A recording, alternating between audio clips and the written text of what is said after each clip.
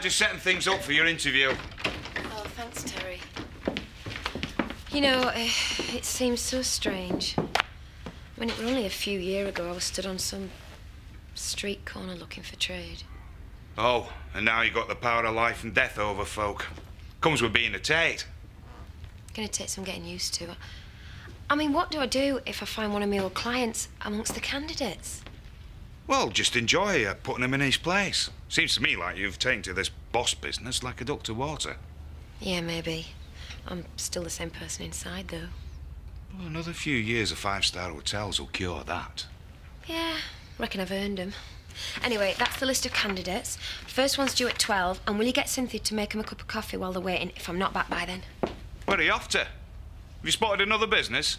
Gonna make another takeover bid? No, just paying off my gambling debts. I lost a bet to Chloe yesterday. You see, Terry, I haven't changed that much.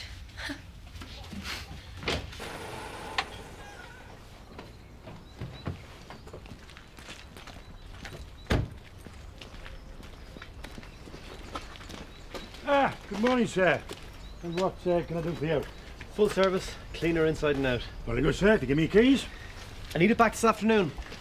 Not a problem. I'll have it ready for you. Not very busy then. Still, I can't imagine there's a lot of work for a garage in a village this size. We do all right, thank you. No need to get defensive. I was just thinking I might be able to throw the odd bit of work your way. Anyway, see you about 5. Well, he's got 3 houses. Maybe he's got a car for each.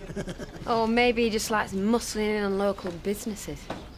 I mean, you know he tried to get in Chris's way over the older village. And outbid him on the farmhouse. And then he tried to buy him to take trash. Busy man? Yeah, well, we decided we were better off without him. Yeah, well, you and Chris are rich enough to be picky about who you do business with, but we're not. Well, he are. Chloe's certainly a turn better off anyway. Tell her that's the winnings from yesterday's bet. What was the bet for? Oh, I think you better ask her about that. I must get going. I've got managers to interview. See ya.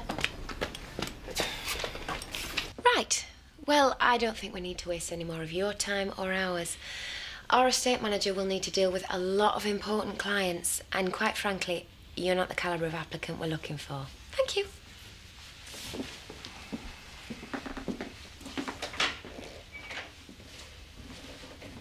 A bit hard on him, weren't you? Yeah, well, he used to run a country house hotel near Harrogate, and he were dead snobby. He had me thrown out of the bar with a load of snide remarks about single women. Well, revenge is sweet, but we still need a manager. Ready for the next one? Yeah, show him in, please. Brian Adiman. Hey, you were quite impressed with his CV. Well, let's just hope he doesn't strike any warning bells from your past. Good afternoon, Mr. Adiman. Hi, please, take a seat. So, what makes you think you're right for the job? Well, until very recently, I was running my own business. Just looking for someone who can deal with tenant farmers and collect rents. We need an estate manager who can show some initiative. Well, then I'm your man. I know all about maximising profits, and you can trust me to keep coming up with ideas. Good answer. I mean, the country's part of the leisure industry now, and there's plenty of opportunities to build on that home farm. Have the interviews finished? Yeah, well, they're in with the last one now. What can I do you for, Jack? I don't know. Maybe I shouldn't have come. Well, I can't make any promises, Mr. Ediman, but I can tell you that we were both very impressed.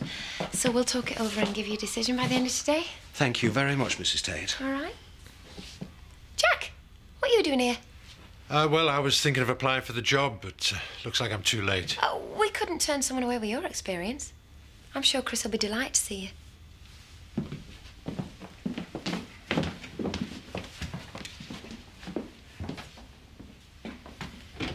Jack, you're more qualified for the job than anyone else we could find.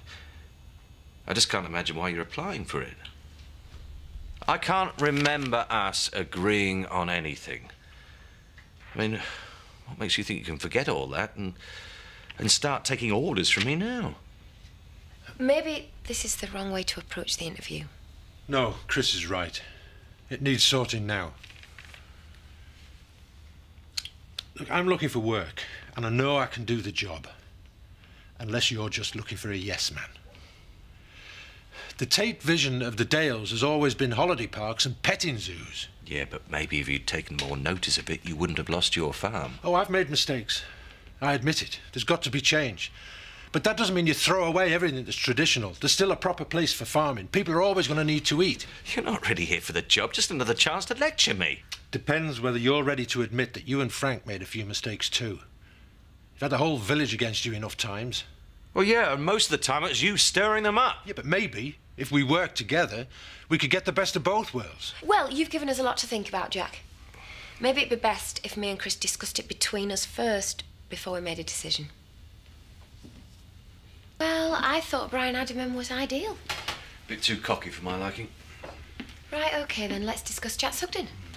Oh, Chris, I'm going to have to teach you to look at things in a new way. I mean, be honest. You thought I handled the refuse contract all wrong, didn't you? But I still got a result. Maybe it'd be the same with Jack Sugden. Out of the question. If you hadn't interrupted me, I'd have told him so at the interview. Well, he knows more about the land than anybody else we could get. He knows how things were. He lives in the past. Plus, he hates me. Well, I still think we could use some of his ideas. And people trust him more than you and me. I think that could be very useful. You think we could get him to toe the company line? I can be very persuasive. You know that. Come on, give him a chance. You can have the pleasure of sacking him later if I'm wrong. How did the interviews go? Oh, I'm not really sure. Chris said he'll talk to my choice later. And if they come to blows, well, I'll know I've got it wrong. You mean High Life's got its downside, then? Yeah.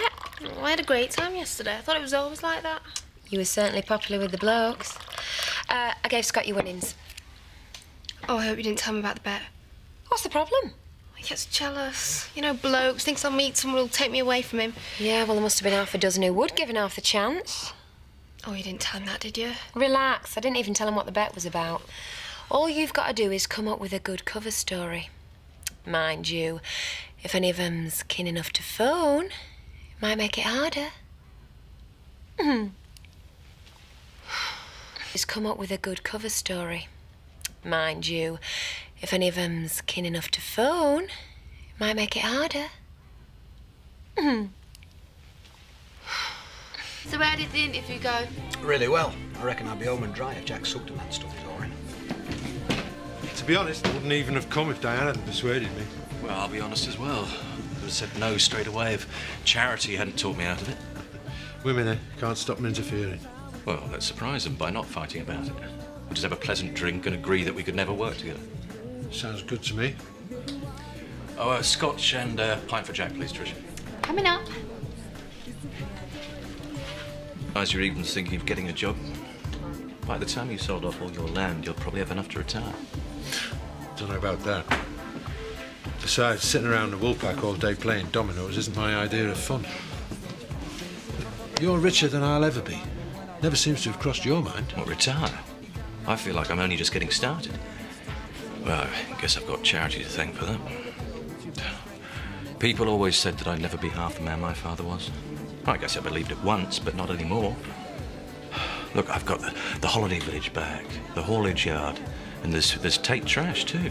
I mean, the company is bigger than he ever dreamed about. I won't be stopping there. You've got plans then? You don't get anywhere by standing still. Look, I know you hate big business, Jack, but it's got to be better than watching this village die on its feet. Things aren't that bad yet. Aren't they? You've already got weekenders pushing up prices. If local kids can't afford anywhere to live and can't get a job, then they move out. I reckon Robert's already thinking like that.